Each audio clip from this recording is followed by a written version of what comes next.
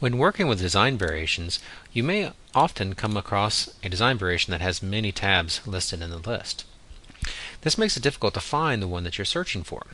We've added a new search control that allows you to help navigate and narrow your list. For example, say we want to find all design variations that have 24 inches in it. We can type in 24 and it dynamically searches for all the catalogs that have a 24 value in there. You can also use wildcards to find particular design variations. For example, star 24 star will filter down the list. We can also use question marks. For example, say we want to find the design variations that have 24 as the second character. To do that, we can say anything prior to 24, and then we want to have characters after that.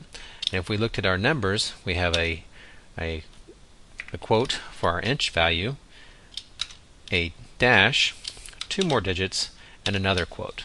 So we're filtering out all the other characters inside of the name and only look for the design variations that have 24 as the second character.